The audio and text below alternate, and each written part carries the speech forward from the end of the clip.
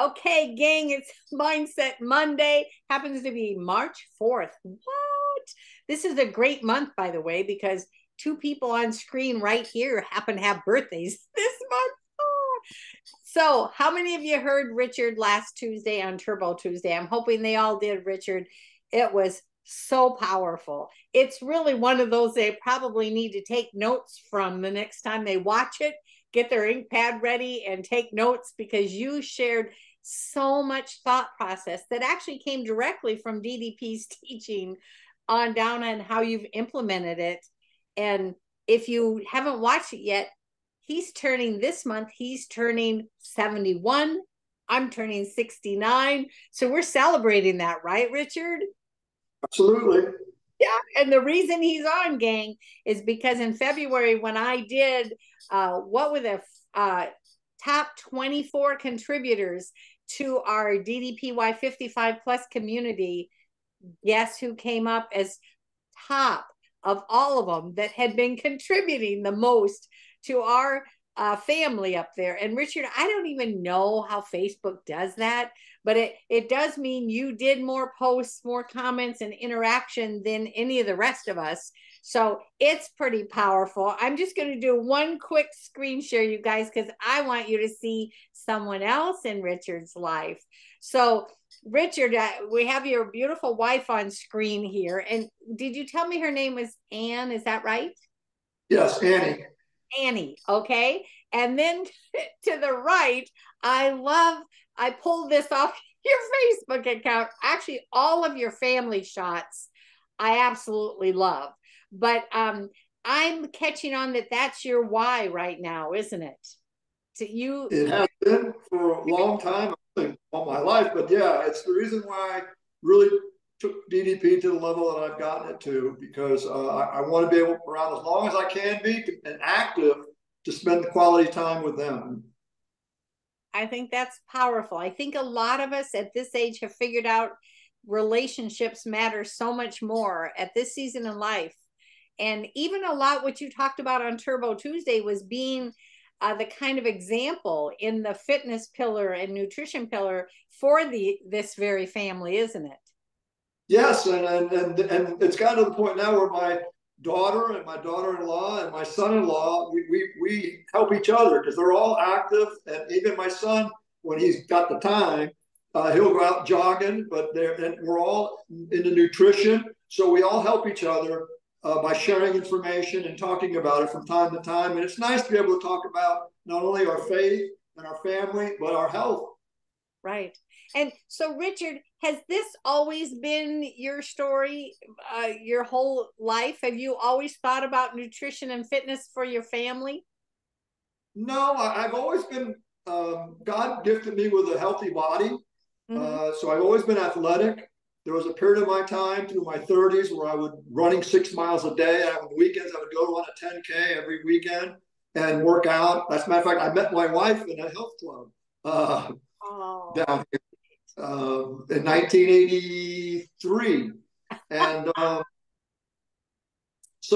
but it was mostly running. And then as I got older, walking. And it wasn't until 2021 that I really became captured by DDP and DDP yoga and really committed to it. And I swear by it now. And I spend a lot of time listening to a lot of experts with their podcasts, reading their books, and everything they talk about we should be doing, DDPY does it. Yeah. Isn't that amazing? And now, did you have a certain, like for me, it was an accident that for 9 years, I just kept dialing back and I lost all my mobility over those 9 years and got morbid obesity. So I had an urgent reason. Did you have a specific reason why in 2021 that you made that shift over to DDPY? Two things happened. I was walking a lot and I got planters. How do you say it? Planters. Fasciitis or whatever that thing is. And I had herniated a disc a while back. That was bad. Planters was worse. Okay. Yep. And I didn't know what was wrong. And I went just at the same time. I just started getting back together with a not high school, childhood friend. And we hadn't seen each other for years. And he said, "You need to stretch out. You're stiff as a board." And he gave me his stretch strap. He says, "Go home and stretch. Start stretching." I said, "Well, I got DDPY. I just haven't ever did it." He says, "Do something because you're as stiff as a board." So I came home and I started. That's when I started DDPY in April 2021. And right about then is when COVID was kicking in, and I started hearing all these things about what you should be doing to take care of yourself. And I said, you know what? Everything that they're talking about, I hear this guy DDP talking about the importance of exercise, nutrition, mindset.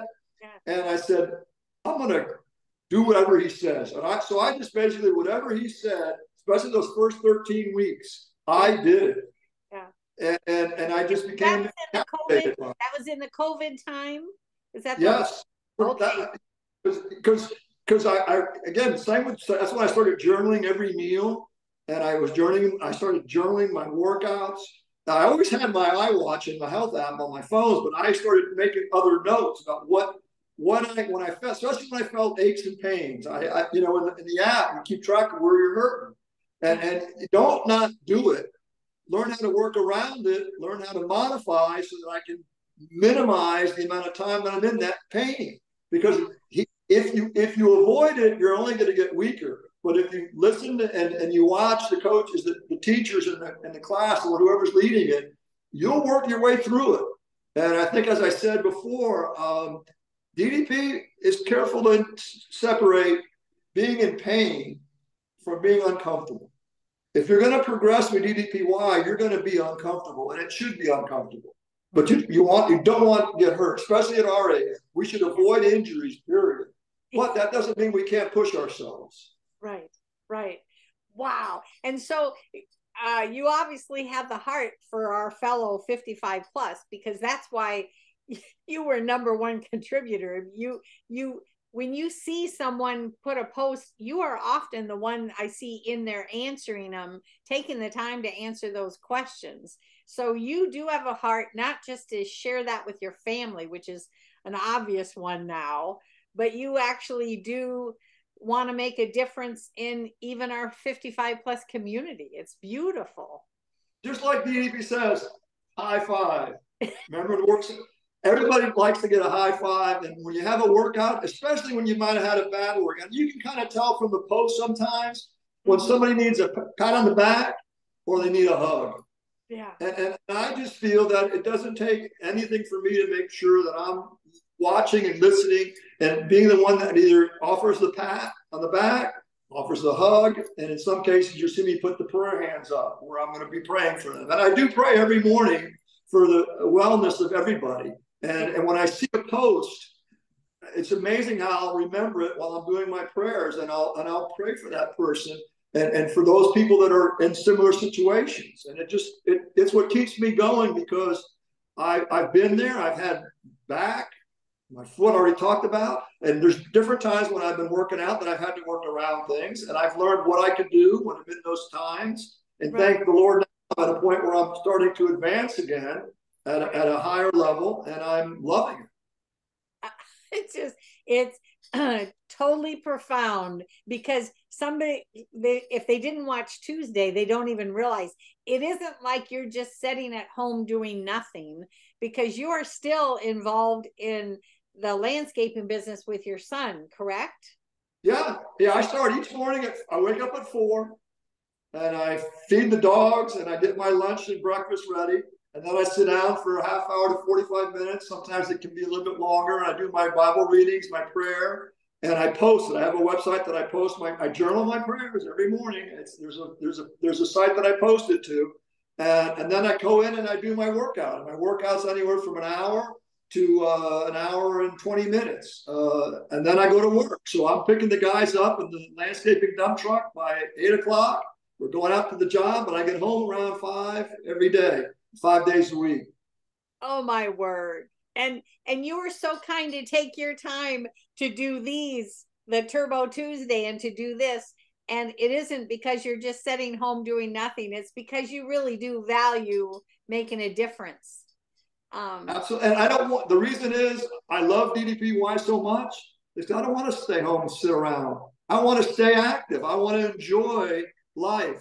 And I want to enjoy it to the fullest for as long as I can. And to do that, I've learned what I got to do, and I'm willing to do it because I want to do like I post on the bottom of my post. I want to do what I need to do now so that I can do what I want to do tomorrow. Yes. I love how you put that at the end of every post that you do too. I don't know if everybody catches that, but you have a motto that you stand by, and that is, it's your driving force. I can tell your why is multifaceted, but your family is probably right up there at the top, isn't it? Of your My why. family, the Lord. I mean, I'm faithful, and I've been blessed with a healthy body. My wife, even when I was at my heaviest, I'm 165 now. My heaviest was 272. Was it? Okay. You Yeah. you left that little bit of information out before, so you actually Way back in April of 2021, I was 230 pounds. So I've lost about 70 pounds under DDPY, but I lost about 40 before that. My wife, even at my heaviest, my wife used to get so mad because she's got blood pressure pills she takes. I never had a problem. So the Lord's blessed me with a healthy body, and I neglected it for a few years. And I said, you know what? I'm not going to go out not taking care of myself. I'm going to take care of myself. And all COVID did was reinforce the importance of having to do that. So that is actually, that's a mindset right there. It put an urgency behind it. And then I started to see it working. I started to feel the results. And I said, whoa. And now it's just a way of life. It's been a lifestyle change that I can't explain. And I feel that part of being faithful is taking care of my body. Yeah. Yep. And so COVID, where some people actually felt very broken at that time, which is totally understandable, right? I mean, it was an incredible tough season. Many people lost a loved one during that time, but you also looked at that tragedy in that time frame and thought, you know what, this is something I could work on. This is something I can control, which is moving towards your health journey at that time. For as long as I can, if I can do something to prevent being a burden on somebody else and being able to be a blessing for them instead of a burden, then that's what I wanted to do. And I got to take care of myself if I want to be in that position. Oh my word. Now you made me cry, because that's powerful. Just knowing that's a priority to you, about to turn 71 this month, and you care because you don't want to be a burden to anyone. And I kind of think we all feel the same way, but sometimes our choices don't line up with that the way they could. And you've been a great example, Richard. Thank you for sharing your heart. I hope I can get you on again. I'd actually like to sometime have you on and do a nutrition on Wellness Wednesday and let them hear from you on that journey, because not everybody takes, the list is up there, and DDP teaches all these things, but you literally took the whole documentation thing serious, and it's powerful. It's powerful. I can't thank you enough. I love that you have a faith, and really no one has to have a faith to be in DDPY, but those of us that have one, we do rely on that. When we're talking mindset, we're actually usually talking that it's about our prayer life and into the word. That works for us, but there's room at the table for everyone in DDPY. What's important at our age is to deal with stress in a positive way and get rid of it. We need sleep, and we do not want stress in our life. Yeah. So whether it's meditating or praying or whatever you got to do to get your mind set, you have to devote the time to do it. It's just as important to spend those 20 minutes meditating as it is to spend 20 minutes on the mat. Yeah. And really, I have felt in the journey that I've been on, and then even coaching people, if that mindset pillar isn't standing up strong, whether it's through their faith or whatever meditation, whatever they choose, if that doesn't stand up, the other two pillars of fitness and nutrition tend to fall right on over, because it's such a core part of how that works. Absolutely. Yeah. Absolutely. And all the people that I listen to, they I don't want to use this word, but I don't know what other word to use. They preach the same message. It's mind, body, and soul. And you got to take care of your mind and get it right so that you can do what your body needs to do. And then you take care of your soul, your spirit, keep it positive, learn how to deal with the negativity that you can't turn on anything nowadays without hearing something negative. Oh, If God. you let I miss my mom to death, but I just wonder what my mom would be doing right now if she was alive, listening to all this negativity. It's tough. You got to learn how to deal with it, and you can't let it stop you from doing what you have to do. Right, right. Well, bless your heart. Oh, I just love you so much.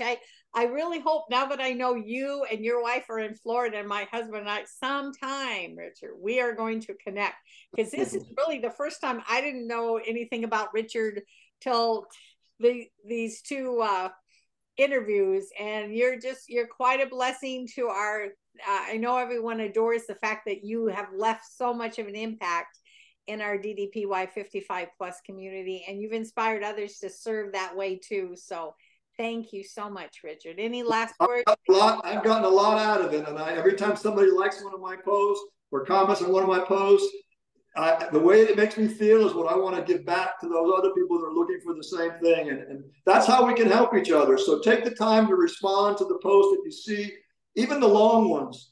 Read it. You can go through it quickly and see what there's going on. You can listen with your eyes moving fast, and you can respond in the appropriate way if you take the time. And everybody needs it. We all want the same thing, which is to feel like people are listening and appreciating what we're doing. That pat on the back means a lot for each of us. I enjoy it when I get it. That's why I don't mind, and I look forward to giving it. Oh, bless your heart. Thank you. Thank you. Oh, my word. It's incredible. Bless you.